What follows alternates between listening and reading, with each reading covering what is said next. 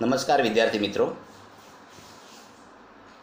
ફરી આપણે reported speech પર મળવાના છીએ. લાસ્ટ ટાઈમ આપણે એસર્ટિવ સેન્ટેન્સ અને ઇન્ટ્રોગેટિવ સેન્ટેન્સ જોયા હતા. આજે આપણે લોકોએ ઇમ્પરેટિવ સેન્ટેન્સ જોવાના છે.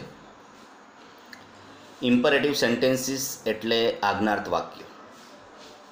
આજ્ઞાર્થ વાક્ય સામાન્ય રીતે સલાહ આપતું હોય, સૂચન કરતું હોય, વિનંતી કરતું હોય, બરાબર, આજ્ઞા આપતું હોય, એને આપણે આજ્ઞાર્થ વાક્ય કહીએ છીએ, જેને ઇંગ્લિશમાં ઇમ્પરેટિવ સેન્ટેન્સીસ કહેવાય છે. હવે ઇમ્પરેટિવ સેન્ટેન્સને ઓળખવું કઈ રીતે? તો કે ઇમ્પરેટિવ સેન્ટેન્સ સામાન્ય રીતે ક્રિયાપદથી શરૂ થતું હોય. દાખલા તરીકે come here, go head, don't disturb મી, બરાબર, કે આ રીતે આ બધા ક્રિયાપદથી શરૂ થતા હોય તેને આપણે આજ્ઞાર્થ વાક્ય તરીકે ઓળખીએ છીએ. હવે આજ્ઞાર્થ વાક્યની અંદર અલગ અલગ ભાવો જોવા મળતા હોય, અલગ અલગ પ્રકારની વિનંતીઓ જોવા મળતી હોય, તેવી રીતે એની અંદર સંયોજકો પણ અલગ અલગ હોય.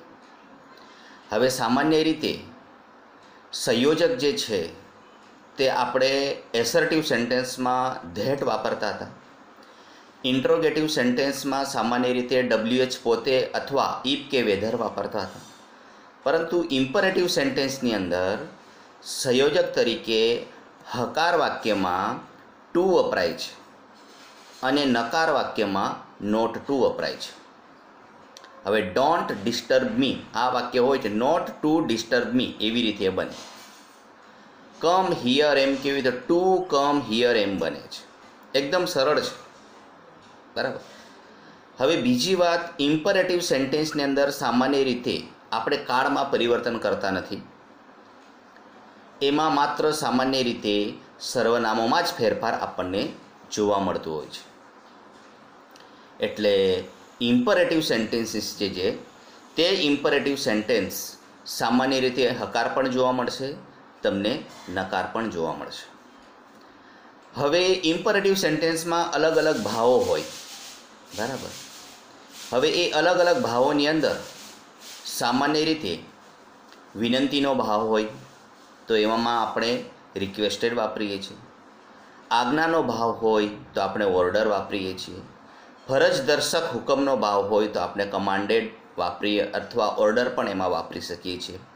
સલાહનો ભાવ હોય તો આપણે એડવાઇસ તરીકે આપણે એનો પ્રયોગ કરીએ છીએ.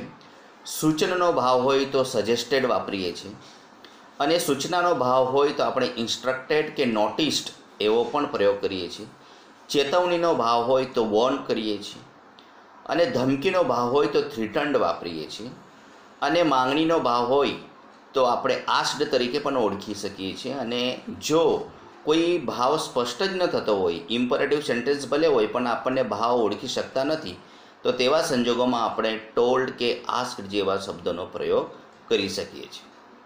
એટલે જ્યારે આપણે ઇનડાયરેક્ટ કરીએ તે સમયે સૌ પ્રથમ શરત એ છે કે ઇમ્પરેટિવ વાક્યને ઓળખી લેવું.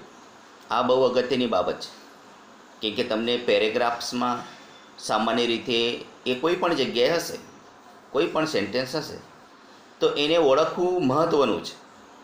કારણ ડાયરેક્ટ ઇનડાયરેક્ટ કરીએ એટલે દરેક વાક્યની ઓળખ જરૂરી છે. એટલા માટે આપણે 5 પ્રકારના વાક્યોને સમજવાનો પ્રયત્ન કરી રહેલા છે. પહેલું આપણે એસર્ટિવ સેન્ટેન્સ જોયું કે જે સાદા વાક્ય હોય, વિધાન વાક્ય હોય. પછી ઇન્ટ્રોગેટિવ સેન્ટેન્સ જોયું કે જે WH ક્વેશ્ચનથી બનતું હોય plus inversion ક્વેશ્ચનથી, M is R, was વરથી બનતું હોય, કે કેન કુડ મે માઇટથી બનતું હોય, એ જોયું. એટલે કે દરેક વાક્ય તમે ઓળખી શકો કે આ ઇન્ટ્રોગેટિવ છે, આ વાક્ય એસર્ટિવ છે.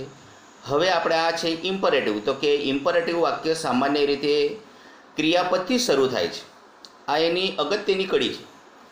જો એ તમે ઓળખી જાઓ એટલે તમે એનું ટ્રાન્સફર અથવા ઇનડાયરેક્ટ કરતી વખતે તમને સરળ બને છે. એમાં ફક્ત તમારે એટલું જ પછી ધ્યાન રાખવાનું હોય કે તમારે લોકોએ એનો ખાલી ભાવ ઓળખી લેવાનો, કે એમાં વિનંતી કરે છે, આજ્ઞા આપે છે, ફરજ બતાવે છે, કે હુકમ કરે છે, સૂચના આપે છે, કે પછી કોઈક માંગણી કરે છે, કે ધમકી આપે છે. આવા અલગ અલગ ભાવ જે છે તે ભાવ તમારે ઓળખી લેવા પડશે. એ ભાવ તમે ઓળખી જાઓ એટલે સરળતાથી તમે લોકો આ વાક્યનું ઇનડાયરેક્ટ સ્પીચ તમે કરી શકો છો. બરાબર. એટલે આ પ્રમાણેનું આ ઇમ્પરેટિવ સેન્ટેન્સ છે. એની મેં તમને કોપી અને ઉદાહરણો જે છે તે મેં મોકલેલા છે. બરાબર. અને એ તમારે લખવાના છે.